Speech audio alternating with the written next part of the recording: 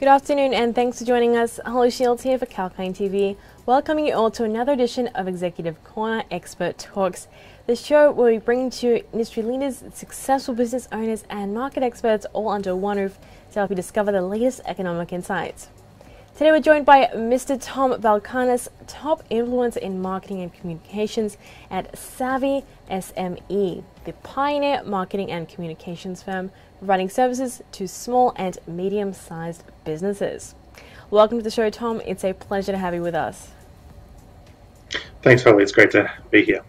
It's great to have you on. So first of all, could you tell us what marketing strategies you follow to connect businesses to quality customers and vendors? The marketing strategies I follow vary from business to business, but I think you have to have a holistic perspective.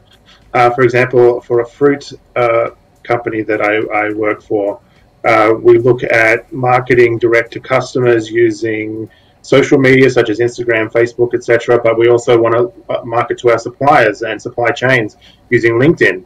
So digital marketing has to sort of have two paths in that respect. But for most businesses, there might be a B2B component or there might be a B2C component or both.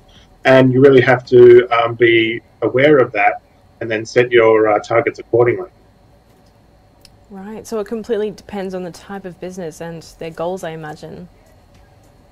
Yeah, it also depends on if you're a startup business, for example, you want to have name recognition, you want to have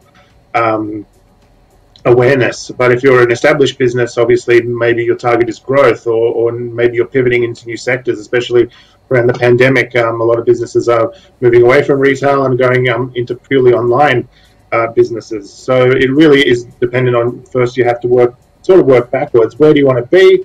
But then working backwards from there. So say you want 100 more customers, how are you going to reach them? Are you going to use social media? Do you find that email works best? So really have to, like anything in business, really have to have a goal in mind first and then work backwards from there. Absolutely, that makes perfect sense. Now, in your expert opinion, how can businesses benefit the most through social commerce technology? Social commerce technology is really interesting, especially in fast-moving consumer goods and retail. I think everyone wants to be part of something. Working for, as myself, working for a luxury alcohol company, a gin company, there's very much a sense of local pride in that company. So we sort of zeroed in on that. And you can zero in on that using social media. You can get onto trends with certain hashtags. Use MailChimp, for example, to keep people in the loop. And this can all be a holistic sort of approach. So I think with a lot of branding isn't just something that a name that you put on a bottle and then you trust, but people also want to be a part of it too. So I think social media and social commerce technology, if you can facilitate that, I think half the job's done. That's really interesting and a very new perspective there. Now, what do you think makes a marketing company suitable for SMEs? I think, Holly, the marketing companies have to be on board with what your business values represents and what your mission is. I mean, a lot of marketing companies will sell you a lot of sizzle and not enough sausage. For example, I went into a marketing company a few weeks before the lockdown, obviously, to talk to someone because I was just passing by. And I sat down and the receptionist said, you know, everyone's too busy to talk to you. And that really struck me because a potential customer walked out right then and there. So a marketing company isn't just after growing their own business, they're willing to partner with you almost as an extension of your business. Having a lot of awards on the wall is great, but how is it going to benefit your business specifically? And if you can understand that, and if they can formulate some kind of strategy to help you both achieve that mutual goal together, I think that's where you get the most value out of a marketing company. It's no point a marketing company just throwing buzzwords at you and hoping something sticks. You've got to see sustained growth. You've got to see sustained results. Marketing companies might come up and say, hey, we're going to put you on the latest technology. We're going to put you on MailChimp, et cetera, et cetera. But if there's not a clear path to to grab the goal that you're looking for than sort of wasting your time. So I think a marketing company has to really sit down with you and become almost an extension of your business in when it comes to communicating your value to customers. Right, I couldn't agree more, Tom. You've absolutely got the nail on the hammer there. And also, you mentioned that obviously they have to have a more personal relationship perhaps with the client to really understand what it is that they want to achieve. Now, how do you think that plays out in terms of larger companies as opposed to SMEs?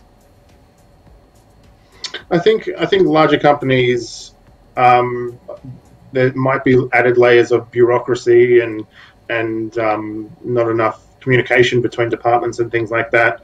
And I think having a lean or an agile approach to business is good for any business. I think, especially in a fast-moving marketplace, you really, if you want to seize opportunities as a large business, you really, time is of the essence. And if there's a free-flowing throughput of communication between the top and the bottom, or autonomy between the top and if the top sort of trusts the bottom, then I think a larger company can really benefit.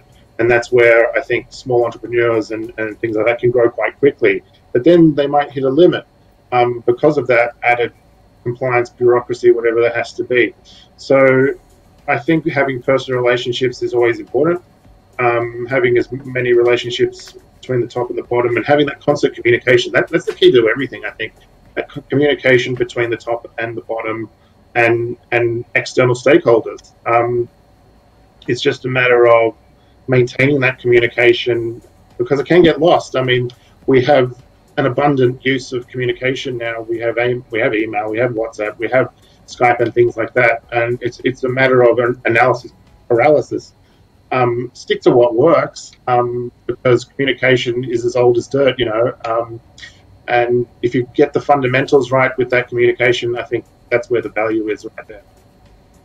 All right, really interesting point there. And there's obviously quite a big distinction, perhaps more than most people realize, especially when it comes to the size of the organization and their needs. Now, we know that various social media platforms are used for digital marketing. So in your opinion, which platforms fetch the most traction to businesses and why?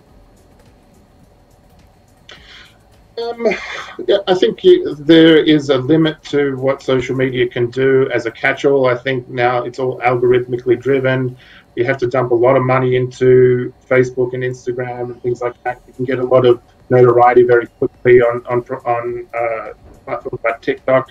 But at the end of the day, how are you converting that person who's looking at your content into a customer? How do you drive that loyalty? It's great to have likes, it's great to have clicks, but are they coming through the door? Are they clicking into your cart? So having a real strategy, a real sales funnel, putting them along the way to be in a position to buy from you or sign up to your course or sign up to your offering is really the key notion. And the thing is, you're not always selling. I mean, I think authenticity goes a very long way. You don't always have to be selling something. People can smell it a mile off. And I think there has to be a pivot from people saying, okay, we're a company that's using social media, to also being a content creation business as well. So investing in that, not just doing it as a piecemeal and then I'll do one here today and then forgetting about it 2 weeks later. I don't think that cuts it. If you really want to make a cut through and if you really want to build that audience, you really have to be consistent and you have to almost pivot and think of yourself as a content creator.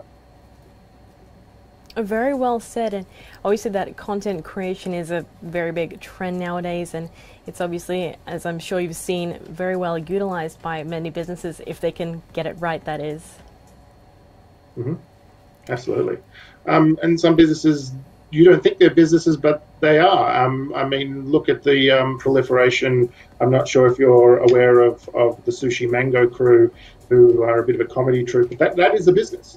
Everything is a business. They market products, they market services, even they marketed the fruit shop that I work for as part of one of their sketches. So it's all a holistic business strategy.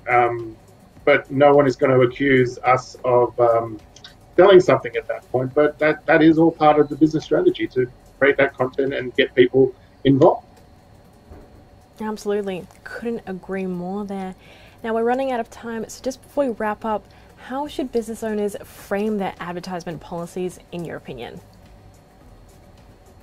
I think don't just chase the trends, or really have a think about the strategy and what you value, what is most value to you as a company. I mean, obviously the bottom line is the bottom line, but how do you generate that how do you promote that value to customers, and how do you generate that revenue? So if you have a big email list and you say you sell online courses, that is a big revenue driver. You want people to be engaged in that way. Are you a sort of a visual business where you're getting new lines in and you want to promote that product? You know, Instagram and TikTok is always great for that. I saw the other day a business online pivoted to online. They were a sweet shop, and they were just on TikTok, just showing how the sweets were made, and they got orders from all around the globe, generated massive interest. So sometimes you can stumble across some stuff. I mean, all this stuff is free. I mean, Instagram is free. Facebook, TikTok, YouTube, it doesn't cost you anything. See what works, and if you can, and if you get some results, then pursue those leads and where they come into fruition on. Very good point, and definitely something to consider. On that note, that's just about all we have time for, so I've got to say thanks so much for joining us today, Tom. It's been great to hear insights. No problem, thank you. Pleasure to have you on.